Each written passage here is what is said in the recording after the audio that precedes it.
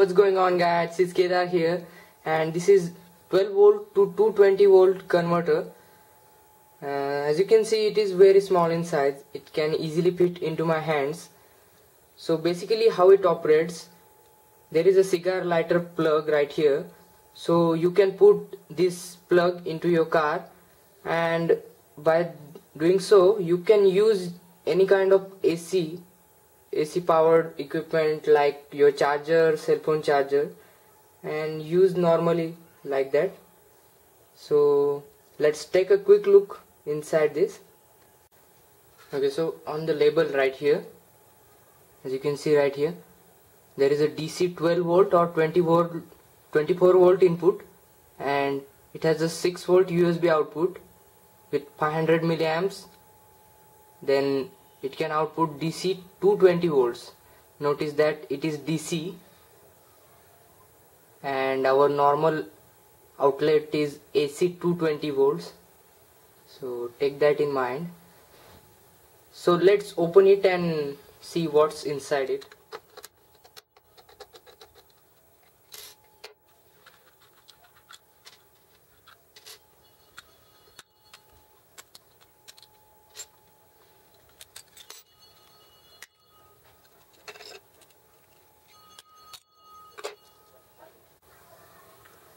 So here is the circuit from the converter, and as you can see, here is a MOSFET, is a transformer, output pins. They haven't used another kind of pins. It is the cheapest way to do that. And USB right here to control the 6 volt. There is a Zener diode for it, and basic stuff to give pulses for the transformer. So this transformer will convert 12 volt into 220 volts. So that's simplest mechanism of this circuit, and soldering quality is decent. I mean, it works, not very good, but that was not the point of testing. So let's do some test. So right now I am providing 12 volts at the input side of this converter. As you can see, 12.033, and let's test the output voltage of this device.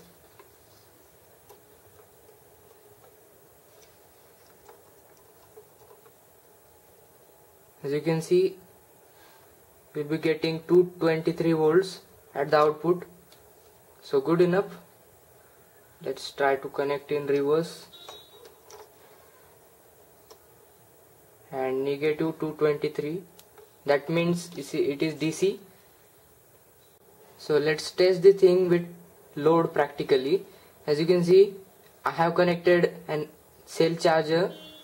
So I'm right now giving 12 volts constantly, means, but as you can see, it is constantly turning on and off.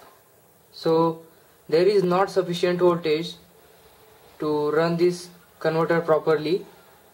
So it doesn't work at 12 volt. It just switch on and off continuously. Well, I have connected the load, and as you can see, after 2 or 3 minutes, this is the temperature, 60 degrees Celsius. Normal room temperature is 34, and the MOSFET is getting really hot. As you can see, the load is not very big. It is only 2 watts of load. Let me show you.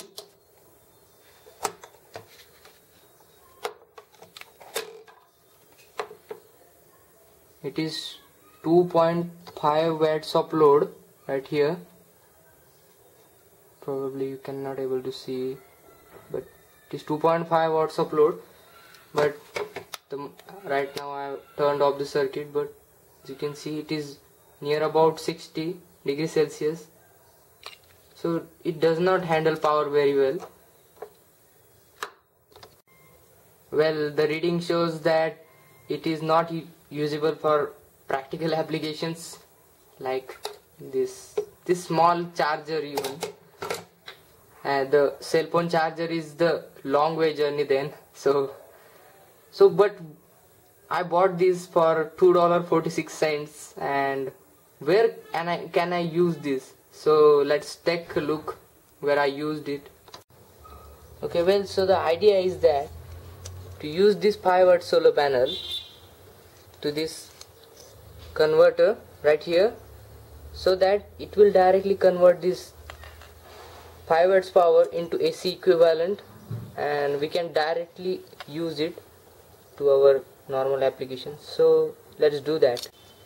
Okay, well, I have connected this converter right here. So the moment of the truth, let's connect the load, and as you can see, it is started. LEDs are glowing. I will disconnect it so you can see. I connected. Well, it kind of works. It seems to work at least. And here is our whole setup.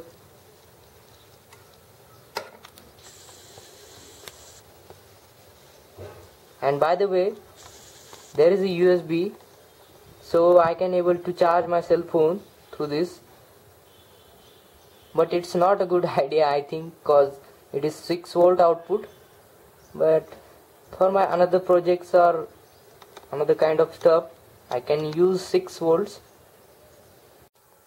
Okay, so this is the solar inverter that I have made. As you can see, it is very thin, not very thin, but relatively thin in size, and it is portable 5 watt inverter, so you can take it anywhere.